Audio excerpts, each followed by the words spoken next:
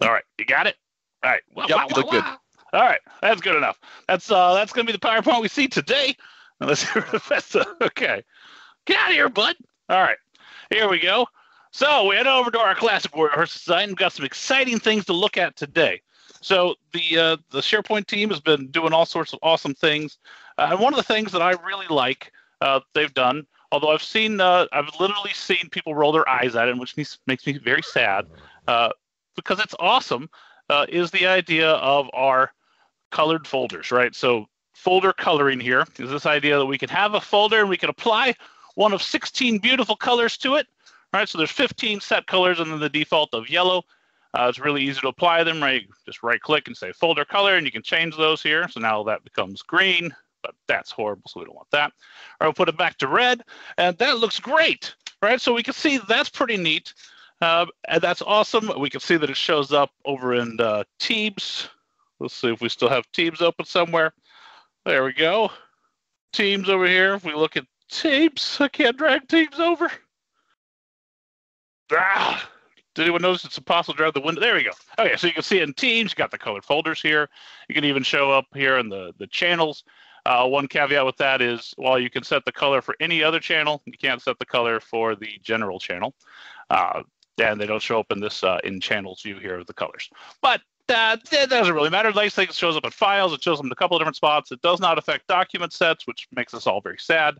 But otherwise, hugely effective at quickly identifying what kind of things go in the folder and applying that. But this is a list formatting demo, isn't it? And that's not technically list formatting. It is, but it's out of the box, right? We want to look at how do we want to customize this a little bit. So what if we wanted to go a little further, right? So this is the type column. It's pretty cool. It's got a folder. It's got this icon, right, for the file type. But what if we wanted to go a little further with that? Well, if we actually take a look at, let's hit F12. We're going to open up our dev tools. F12, there we go. So we can inspect. If we take a look and say this guy right here, we can actually see over here, this guy's just an SVG. I'm not going to make you read that, but it's just an SVG, and we can recreate those in this formatting. So let's do that. So I'm just going to create a new column here. We're going to make it a text column. We're going to call this our super type column, right? Because it's even better than just type. And we're going to put multiple lines of text. I'll explain that in a moment. We'll create that exciting super type column. I'm going to just drag it over here so we can see it. Beautiful. And then we can start to do stuff with that, right? So we can format this column. And the first thing I want to do is talk about, how can we see that color, right? So if we were to just make a very basic format where we say elm type is a div. Whoop, whoop. All right, we say it's a div, and we say our text content, just to prove it's working, is wow-wee. That's good. Right, so now we can see that that's working, right? But now we can swap that out. We can actually pull in a value. So there's a column, right, called underscore color hex, right? And you would think, oh, that probably means a hex value. And you'd be wrong, right? Because that corresponds to the color, right? So it's not a hex at all. It is a number between 0 and 15, right? 0 or blank is going to be the default. That's going to be that yellow, right? So that's what you're going to get there. But that's how you determine what color it is. Now, I've also put it over here, but that was just so I could order these so I could see the pretty rainbow styles. So that's how we get that. So what can we do a little further? So I've gone ahead and stripped out the SVG for that folder. I'm going to go ahead and copy that over here so we don't have to watch me type it. And so we can see, let's make this a little bigger. There we go. The idea here is let's preview that and make that a little bigger. Now we have a folder, right? So all we've done is we've taken the SVG from the folder and we've mapped it into a format, right? So we've got a few different paths here and so on. Now, one thing to note, if you're really looking, you might notice it's a slightly different look, and that's in the fact that there is a gradient on the out-of-the-box ones. But because we don't have the ability to do gradients or pass in the URL like they're doing as the background, we're just going flat, and I think it looks pretty good. We could probably get a little fancier, but I think that's pretty good for now. Obviously, it's not respecting the colors, though. So let's do that. So the way we would respect those colors is through a formula, right? So an expression where we would take a look, again, at that color hex value. So if we just look at kind of maybe the main part of that folder first, we'll see if we can color that. And I think that's this bottom one. So let me just grab this formula here over there, and we'll come over here, and that's this guy. So instead of filling it directly, let's set that to an expression. casual expression here. Let's preview that. Oh, that's one of the other colors. So let's just copy this whole thing. We'll just take a look at it that way for time here. Boom. Boom. So the idea here is all we're really doing is we've just got that same SVG that's drawing, but in each case where we're setting the color, we're specifying that based off that color hex, right? So when it's 15, use this. When it's the default, use this, and so on. It's a little ugly to read because we don't have switch statements, but because we have these if statements, right? We just nest those all the way down, and we do it 3 times for all the three different SVG parts. And there we go. We have colored folders, and it's very, very exciting, right? And the other thing we've done is right here is we're hiding this. So if we take this out, for instance, just so we can see what it does, I take that out and I preview that. Now you'll see that, hey, these aren't folders. What's going on, right? Why are we drawing folders? That's crazy, right? So the way we can fix that is we can add that back in, right? So we add that display. What was that? Color display, yeah, blah, blah, basically like that. Perfect. And the idea here is we're doing a content type ID. So if I were managing the content types, I would have a content type column without the ID, and I could just reference it by name, and I'd say folder. Because I'm not managing content types, the only thing I have right now is the content type ID. And if you take a look at, say, the base content type hierarchy, you can see the way those work is they slowly get built out. So a folder starts with this 120, and then it goes from there. As it goes down to the list, so you're going to do that starts with. That way, even though it's the list content type, you're still detected it. So that's exciting. So we're saying only show it, right, when it's a folder, right? So and if it's not a folder, show none. So when we preview that, right, those go away. So wow, that's exciting, right? So now what about down here? We wanted this file type. Yeah, so far we're just recreating out-of-the-box functionality, and that is exciting. But I will show you why we're doing this in just a moment. All right. Let's go ahead and just grab this next piece, which is our file preview, which is really exciting. All right, let's come down here to the very bottom. We've got our children here. Last child. We're just going to paste that guy in. Get rid of that extra comma.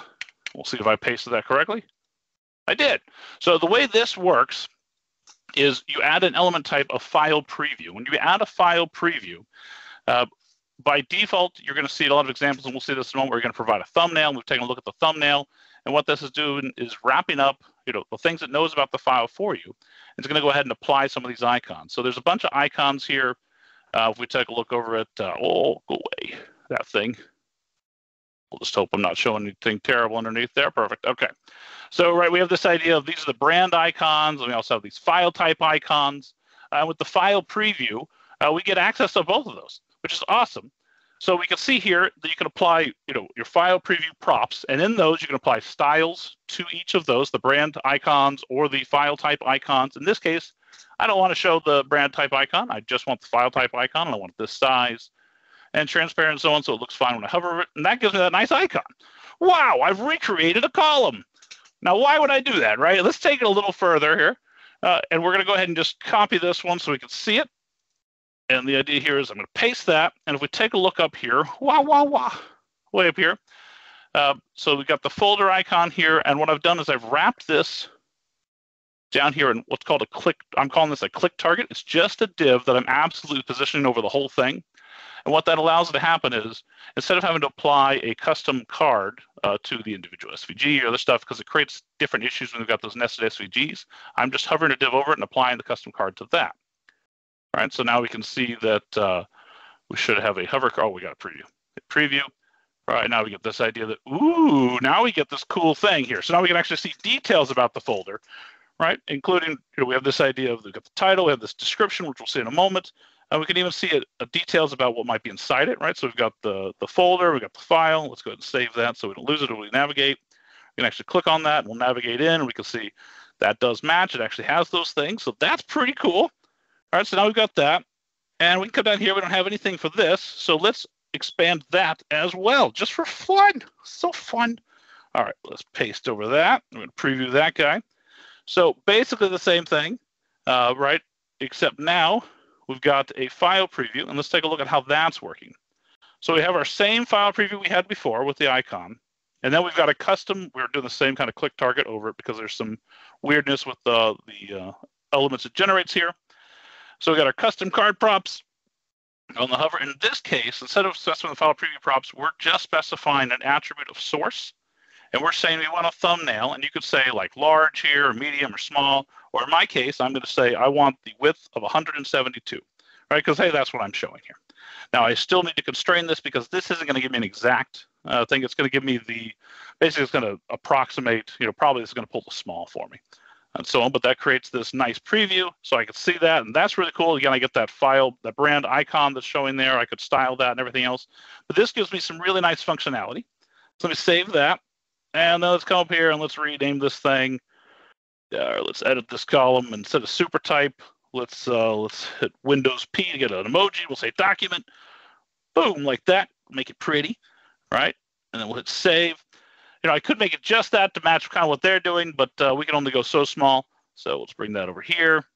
All right, and then we're gonna, where's our add remove columns? All right, show or hide columns, and I'm just gonna get rid of type by. All right, so that's pretty cool. And so then the other thing we could do, right, so because this is on the folder, we can't do certain things like set value or inline edit field because they're come back as read-only fields. And in fact, if you try, you'll be a little frustrated. It'll look like it just doesn't even work. So that's why we've got this note about the grid view. So if we edit the grid view, I'm just going to go ahead and grab a few descriptions I have so we can just see that working. All right, we'll just paste those in, maybe. Let's try that again. Bomb. Did it work? I don't know. We'll just do it manually. Okay. If we put all of the evilness here, right, consumption later, and then we put our, just put in a couple of descriptions here. And the idea is if we put these right on the field itself, we'll edit the grid view, we'll just put a couple in. Now we get this description, right? So now we can actually guide people on what should be inside this folder in addition to our colors. Because we could fully control the rendering of this, I was experimenting with hovering emojis over it or even the icons on these things. So you could have an additional category or that kind of thing. So you can start to do a lot of things with the color, or you can even do an additional row class where maybe you highlight certain things or color coordinate other things in your rows to match all that. And that's very, very exciting. Wow. And like I said, I don't have slides. This is a sample that is available to you. So be sure to check that out. It is a column sample called the generic super type. And that is, actually, I did not publish it, so I will publish that now. And that'll be available to you. And that's all I got. Wow.